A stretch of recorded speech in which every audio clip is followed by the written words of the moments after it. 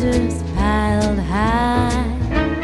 Diamond rings reflect the sparkle you bring to my eye. Now I want to show you what you would do if you had several photos. So I'm going to go ahead and turn this off, turn on my 4 photos, and I'm going to start dragging in my pictures.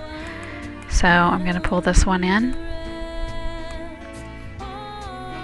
And I'm not going to change them all to smart objects because I already showed you how to do that, so you can do that on your own now. And I'm just going to bring this one up to the top left box, and I'm going to shift and drag it out. Click enter, right click this and arrow down to create clipping mask. And make sure my edges don't show. And here's my next photo. Bring it in.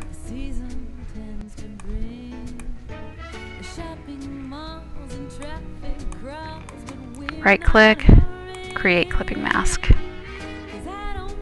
Bring my next photo in.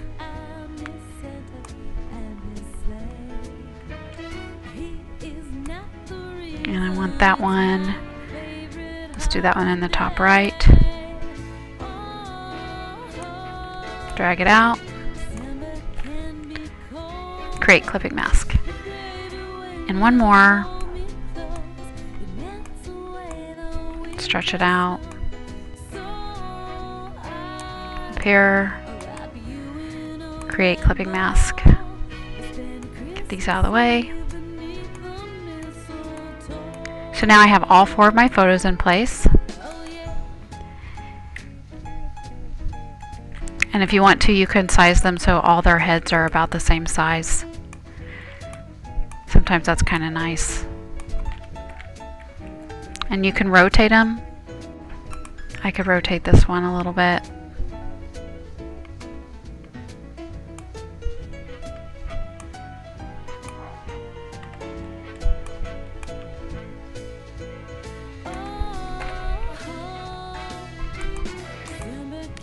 And here I want to show you one more thing you can do with this. So let's say these are all your photos. You can take this and you can right click it, and then you can select merge group. Then you can hit this little icon right here and click on, you can't see this because it's off the screen, but you can click on gradient map, and it changes it to black and white. And then come back to layers, right click your gradient map and click create clipping mask, and then you've got a black and white photo. So that's kind of fun if you want it to be in black and white. Another thing you can do is this layer behind is where you're getting your stroke, so you would want to use that layer and the rest of the layers, but you can turn off some of these elements if you don't want to use them all. So I'm going to turn off my vines, and let's say I want my photo bigger, so I can just grab all this and I can just right click it, click enter, dragged it out. I'm just going to arrow this back down, and so now my photo's bigger and my vines are gone. And I can make it as big as I want. I could make it like take up the whole area.